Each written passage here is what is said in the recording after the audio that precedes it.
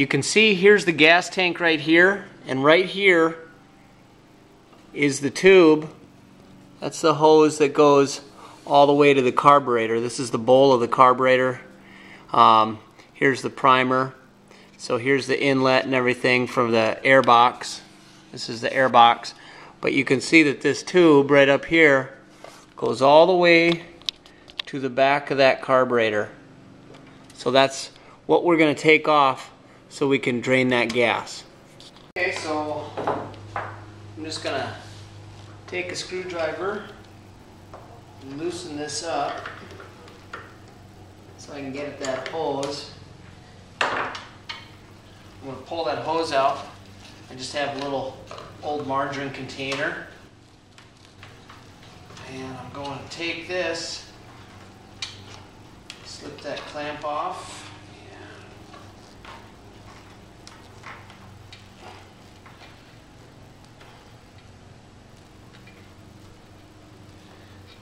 Go ahead and slip this off. Let that run out. Bada boom, bada bang.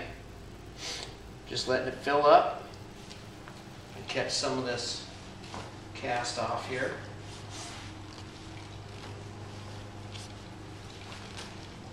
Now if you're lucky enough to have clips here, first thing you want to do is take that cap off because that's going to create a vacuum. It's not going to let it come out. But if you can take off the tank like so, you can just let the thing drain out. No problem. Put the cap back on, set it aside, make sure you don't lose it. So gas tank is gone. Here's the old gas line. This is that connection I was talking about. A lot of times from the factory you'll get some junky connections. I actually put this one on later. It's just a little bit easier to work with. You can use it more than once.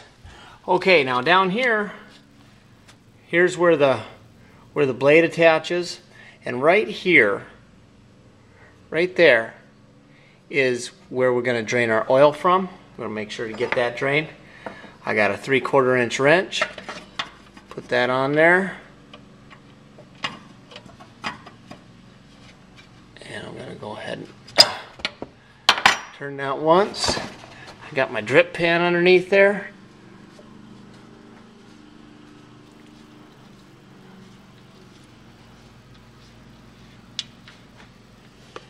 Boom.